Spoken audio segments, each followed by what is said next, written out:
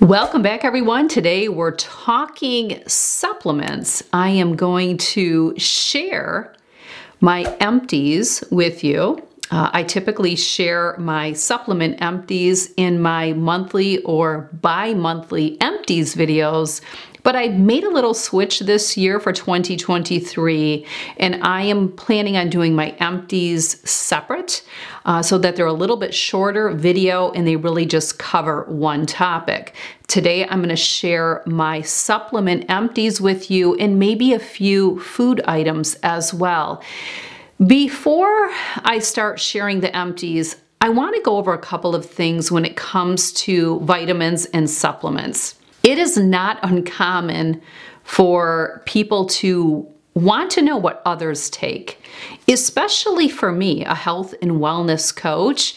It's not uncommon for me to be working with a client and they want to know what I take for supplements and vitamins. And it's really a hard question to answer because typically when someone asks that, their wheels are spinning and now they feel that maybe they should take those. Well, that's not necessarily the case. Ideally, we would all be in a physiological state where we didn't need to take any vitamins or supplements. But our food supply today is very compromised when it comes to bringing the nutritional value that our bodies need. I understand some people don't believe in supplementation. They don't believe in taking vitamins, and often these are the people that will say you should be getting everything from your diet. Well, I eat a very clean diet. In fact, not too long ago, someone asked me, do you eat like an 80-20 or what do you eat? Well, I don't prescribe to anything like that. I just eat nutritionally dense, clean food every single day, all year long, but I do celebrate as well. And what I mean by that is I will eat restaurant food. I will eat food at a wedding reception. I do eat when I'm socializing, and that's not going to be nutritionally dense, clean food. If you're eating at a restaurant, even if it's a farm to table, good luck proving to me that you're not eating something that falls in the standard American diet. But I'm not here to debate on this. That is just something you won't see me put value in. But when it comes to supplementation, it's a really difficult topic because everyone is going to be different. And while when I work with a client in health and wellness coaching, we will talk supplementation. It could take up one whole session. I am always going to encourage them to get their blood work done and always start with hormones. So key. And also, you need to be educated. You need to be your own health advocate, and you need to be educated on what it is that you want to be tested on, because most often, and health insurance does play a role, they're not going to cover everything. That's where you want to have a good practitioner, a functional practitioner that is really open to listening and hearing what you're saying and what your concerns are and how you're feeling so that they can order the appropriate blood work, the appropriate test for you to take. I get my blood work drawn for different things all throughout the year. So my hormones, we're checking quarterly right now instead of once a year because I'm phasing into menopause. I'm right at the very end of perimenopause. And my levels are showing it, and there's a lot of signs and symptoms that are showing that I'm at that ending stage. So we want to stay on track of it so that we can make sure that my HRT protocol or program is appropriate for me.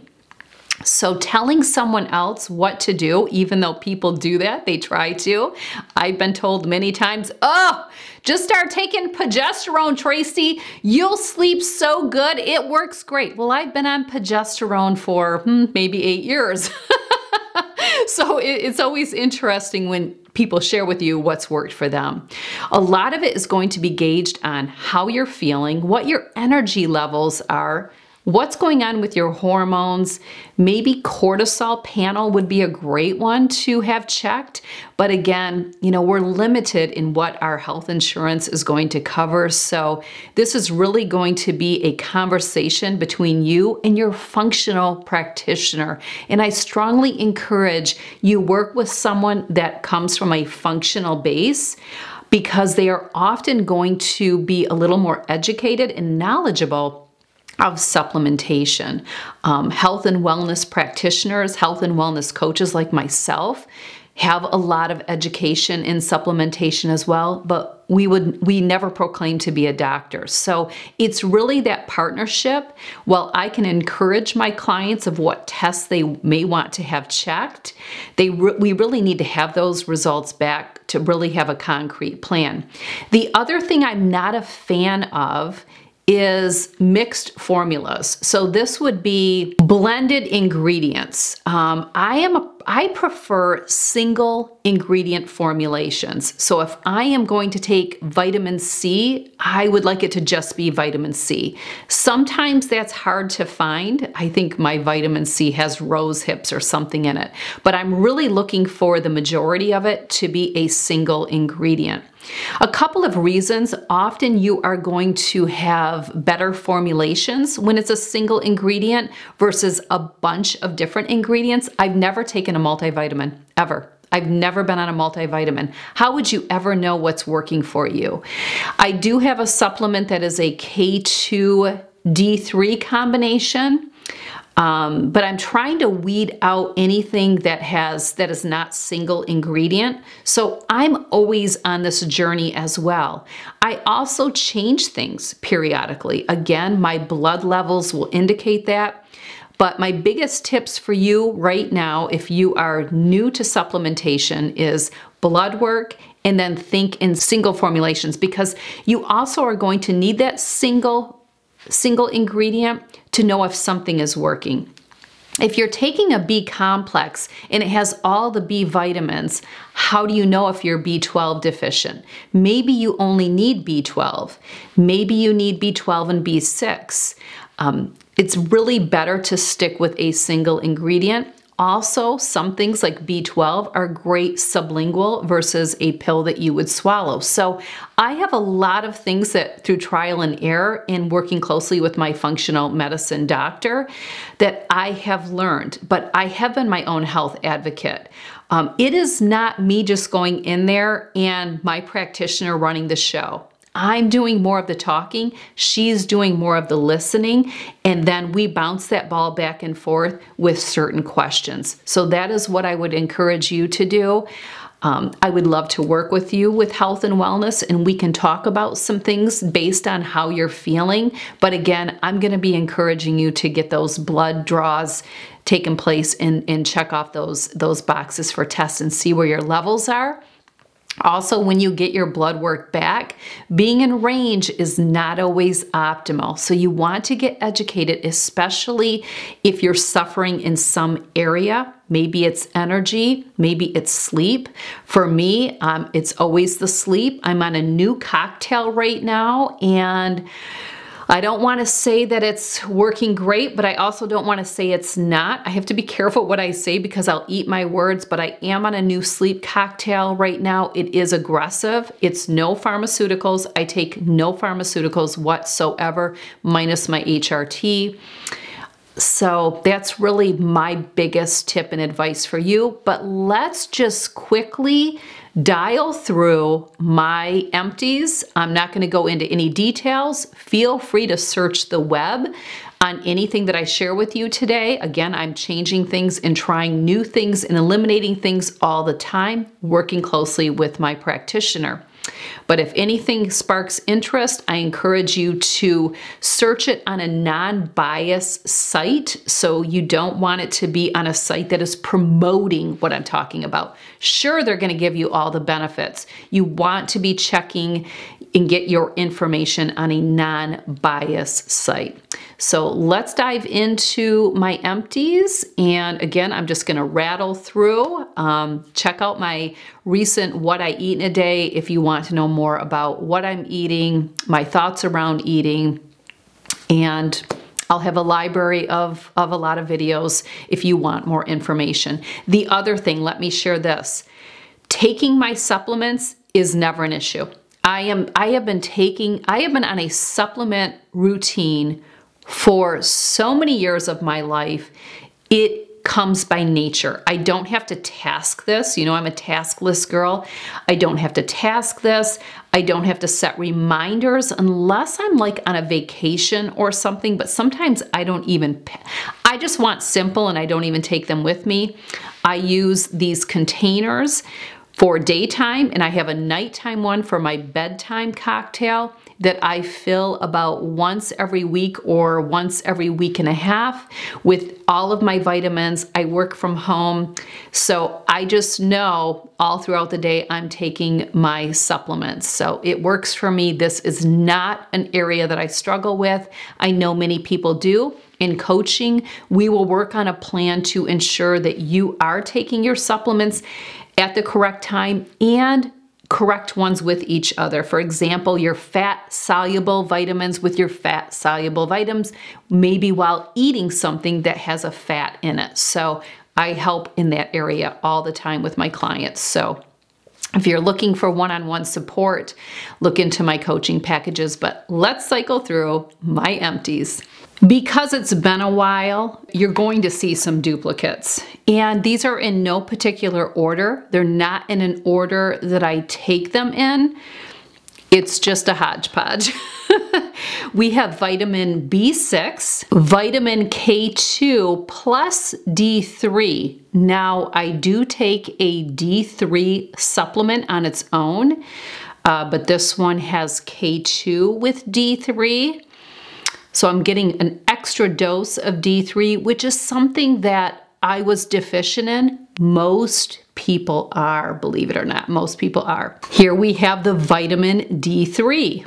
I have a blood sugar support. I will share with you that I only take a blood sugar support when I am eating, let's say, a celebratory or cheat meal. I know some people have negative energy around a cheat meal. That's fine. Then call it whatever you'd like, or just cheat all the time.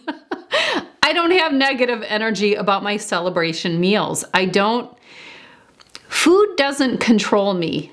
I am in charge. I manage it. I'm not saying that sometimes I may not have more than what I desire, but most often if I have more than what I desire, I'm choosing it. I know what the repercussions could be.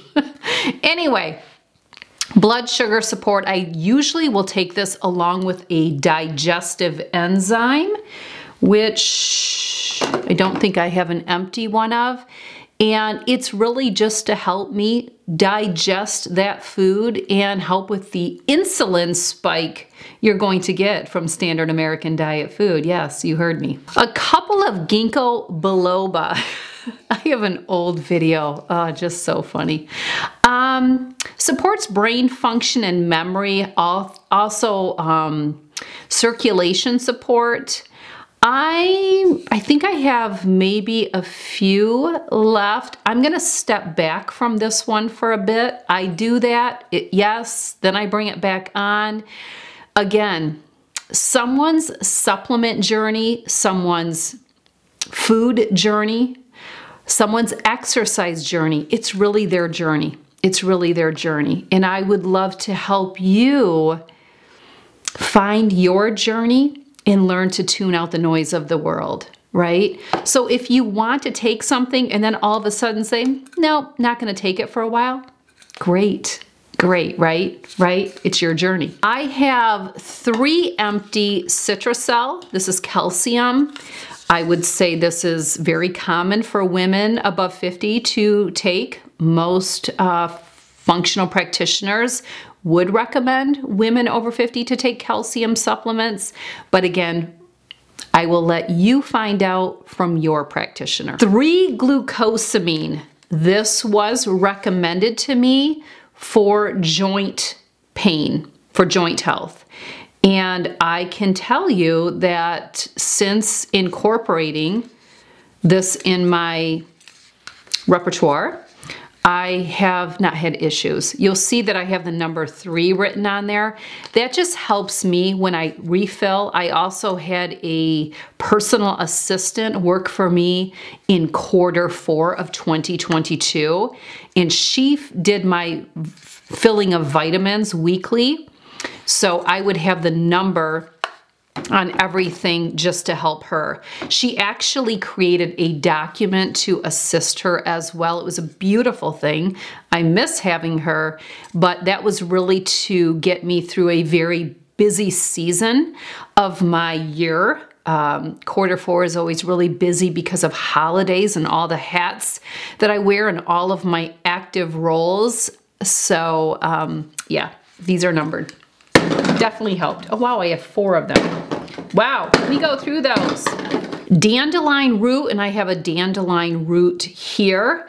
I do incorporate this sometimes. It's an herbal supplement. It's a diuretic herb, so you have to be careful with it, but there's a purpose that sometimes I utilize this for, and it works for me. Ashwagandha. Yeah, I'm still taking this, and I think I will continue. I've stepped away at times, but no, I'm continuing. Magnesium glycinate, which has been part of my sleep cocktail. This is 400 milligrams. The most that you should take is 1,200, and I take that. You don't want to start out taking that or go for it. You just go for it. Let me know what happens. No, I wouldn't wish that on my worst enemy. You want to work your way up. I am on 1,200 milligrams per recommendation of my functional practitioner, but I have switched to magnesium threonate. So magnesium glycinate is wonderful for sleep. Threonate is as well. And my new sleep cocktail, I am doing the magnesium threonate, right? Yeah, I believe so. I'll have it linked. One thing I'm not currently taking, and I haven't for a couple of months, is a probiotic. So I've stepped back from taking a probiotic. That doesn't mean that's going to continue. I have my reasons for stepping back, and I'm not saying I'm against taking a probiotic, just some trial and error that we are doing currently for me. So right now, not taking it. Emptied 2 of my Transparent Labs BCAA glutamine. I take this daily, even during my recovery. As you know, a week ago today, right? Or would it be 2 weeks ago? 2 weeks ago? Depends on when this video goes out. I am still recovering from surgery. If that is new information to you, I will have a link in the description box below where I talk about my surgery. My surgery was on Friday, May 10th. So whatever, I don't know what today is. But anyway, I'm still taking this, still back on all my supplements. But yes, glutamine year-round. This is the only protein powder that I will use, is the Beverly UMP. For about 12 years, I was a distributor of this. Some of you may have gotten your protein from me. No longer am I doing that, just a pain to be a distributor and shipping it out. This flavor is cookies and cream. One of the reasons that I only utilize this whey protein is taste is very important to me. My food, while I am a clean eater, it has to taste good. And I have truly found that this is the only brand of whey protein that tastes good. And it checks off all the boxes as far as the ingredient list. Low carb, low fat, works for me. Speaking of protein though, in a pinch, I will have a Premier protein. I actually have some in the refrigerator right now. I prefer to have all of my food be a whole food and not have to resort to something like this. But if I'm being completely honest, I have a really busy life and these are perfect when I'm on the road to pack with me. So I do like to have them on hand. Chocolate is great, vanilla is great. I love I think it's called cake batter. It's a great one. So I'm going to go to something like this versus a bar. Like most people would open up a bar, some type of granola bar loaded with sugar. I'm gonna go with something more like this, or a tuna packet or something like that. I don't know if I have any tuna packets over there, but raw fountain juice. I do incorporate juices at times. It works for me. I don't have any issues, and my body operates best on a high protein diet. So I wouldn't be on a high protein diet when I have these, but I've also found that sometimes my body responds really well when I mix something up. When I do something and it says, whoa, whoa, what are we doing? Yeah, sometimes I get a positive response from that, believe it or not. Oh yeah, here's a tuna packet. I like my tuna in the packets. I don't really care what brand. This is like a store brand, but tuna packets are a great meal or snack. Also, you know I'm funny with chicken, but I do like the Swanson white premium chunk chicken breast that comes in a can. I just strain it, run it under cold water, kind of, you know, get it to my liking, and then because I like a high protein diet, you're always trying to figure out where am I going to get my protein from. Nettle leaf tea bags. Nettle leaf is also, I took nettle leaf also for my joint pain. I actually still have some, so I think I took the rest of what was in the pouch and put it in a sealed container. But if you have joint pain, nettle leaf is a great supplement or a tea. Again, glucosamine. Tart cherries is also great for joint pain as well, and you can get that in tablet and liquid form. A couple other tea, because I just sometimes drink tea, no better way to put it, yerba mate. So we have that. We have a dandelion root tea, which I had showed you dandelion root in supplement. And then here's a nighty night extra. I didn't really notice where the nighty night tea did much for me, so I wouldn't spend my money there. Emptied a pink Himalayan salt. Already replaced this. We have an empty cream of rice cereal. This is a great post-workout carbohydrate.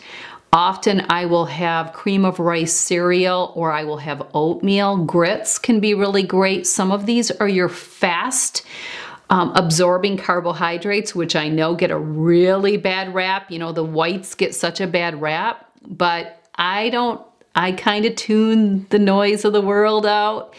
And I believe there can be a place in some people's diet, but typically it is going to be someone who trains really hard. Not someone who just incorporates a little physical activity, which again is not exercise in my book.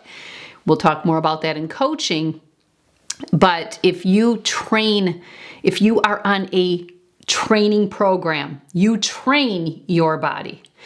You know what I mean by that. There could be a purpose for this. And again, we would talk about that in your one-on-one coaching. There's actually a little left of this apple cider vinegar with Mother. I will use that up.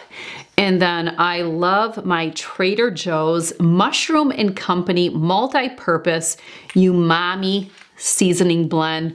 Already have another one. I top this on a lot of my food. Just gives it that nice added flavor. I don't cook with it.